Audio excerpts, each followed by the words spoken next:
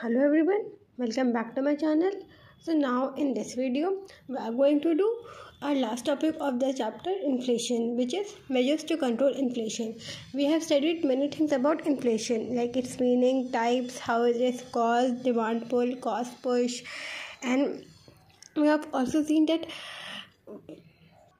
what bad effects are caused by inflation. So it is very necessary to control this, and now we are going to study certain measures which helps in controlling inflation. So let's start this video without any delay. See, there are two measures of controlling the inflation. First one is monetary measures, second one is fiscal measures. Now, what is monetary measures?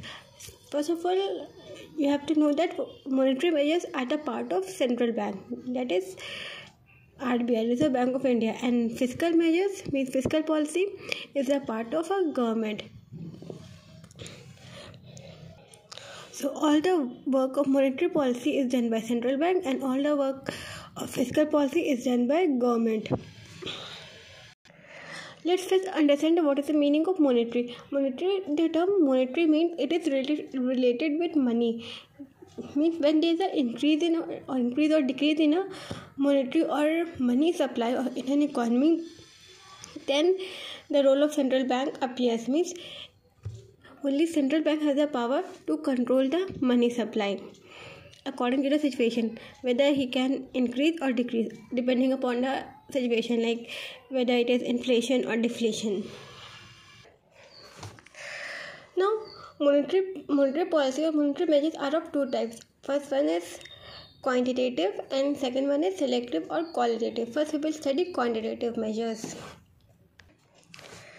Quantitative measure means through these measures central bank control the supply of money in an economy, and it can be done through open market operation, bank rate, and legal reserve ratio. Now I'm going to explain what are these things. First of all, we will understand what is bank rate. Now see,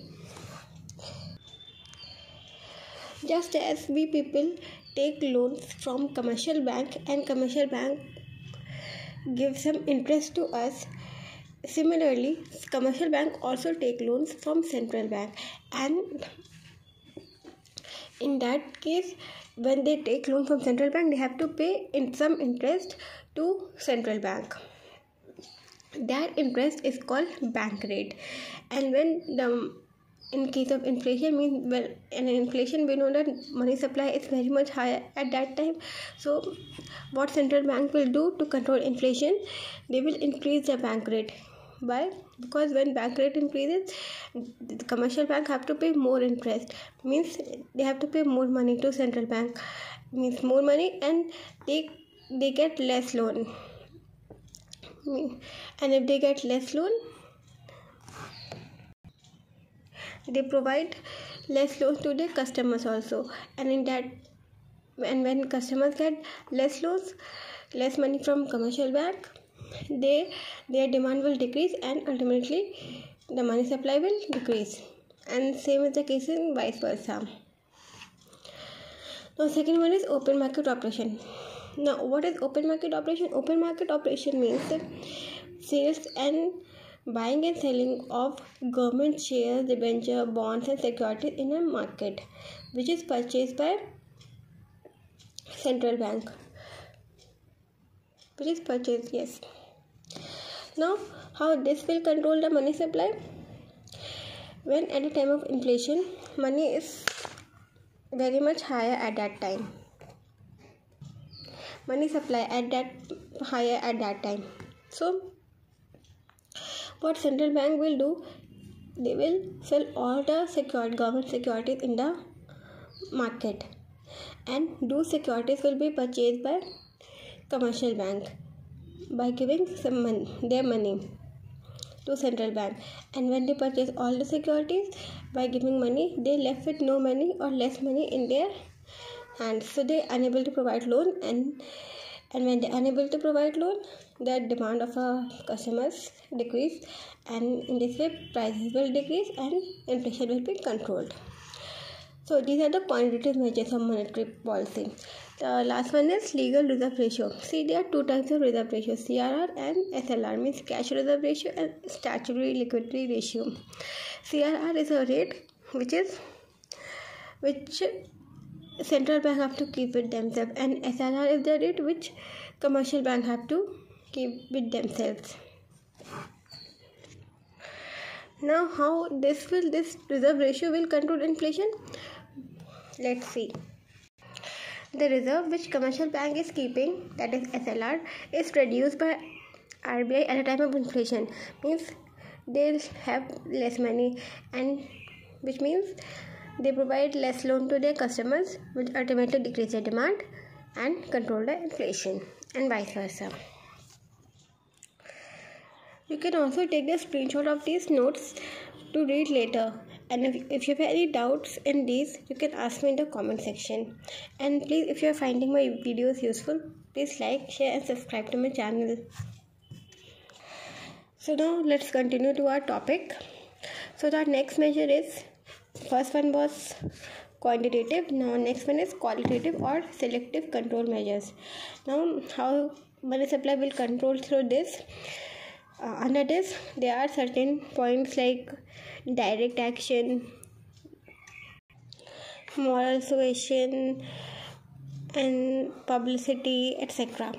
Now, what is direct action? At the time of inflation, if commercial bank is providing loans to the customers and they are not listening to the central bank, then central bank can take direct action against that commercial bank who are not listening to them.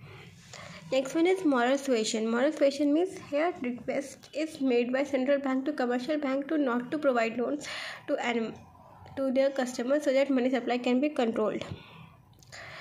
And in publicity, central bank arranges conferences, meetings, seminars, and in that seminars, conferences, they tell commercial bank that how this money supply is controlled in an economy. So I hope you are clear with this. So let's move to next topic, which is fiscal measures. I've already told you that fiscal policy is a policy for government. Means it includes all the government expenditure and its revenue, like where government is doing expenditure and from where they earn revenue. So this is the policy of a government. Now, how money supply with inflation is controlled through this fiscal policy or fiscal measures? It can be done in three ways. First one is public expenditure, second one is taxation, and third one is public borrowing. First we study public expenditure. See, what is public expenditure? Public expenditure means expenditure which is done by government for the welfare of the society, means for us. Expenditure which is government is doing for our people, for fulfilling our demand. So, in order to control the inflation, or at the inflation time, the government have to reduce the expenditure, because at that time prices are high, because the demand is also high. And to reduce the demand, to control money supply, the government have to reduce its expenditure, because when government expenditure is reduced, the demand will be reduced and prices will be fall and money supply will be in control. Next one is taxation. Now, taxation is, we know that taxation is imposed only by government, so it is a tool of fiscal policy. So, at the time of inflation, what government will do? Firstly, we have studied that government expenditure has reduced, and on the other hand, government increase the rate of taxes so that the demand of people reduce and they will buy less and prices will be controlled and inflation will be removed. Last one is public borrowing. Public borrowing means when government borrow from central bank or commercial bank or within or outside country or from public, is known as public borrowing. So this is another way of reducing the demand and control the inflation. How? When government start taking loan from general public like us, then the demand of our people will reduce and inflation will be controlled, because prices will also fall and inflation will be controlled in an economy. So these are the points of or measures to how to control the inflation. I hope you are clear with these points. If you have any doubts, please ask me in the comment section, and please like, share and subscribe to my channel. Thank you for watching this.